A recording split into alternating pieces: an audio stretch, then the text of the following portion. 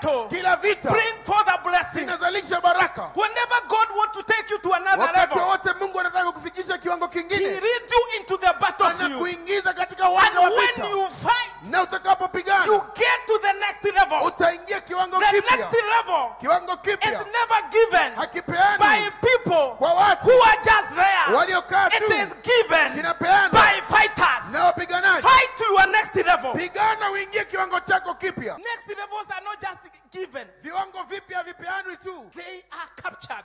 vinanyakuliwa. They are taken. Vinanyakuliwa. Jacob entered into that night Yakobo akaingia katika usiku huo as just an ordinary man, kama mwanadamu wa as kawaida, a planter.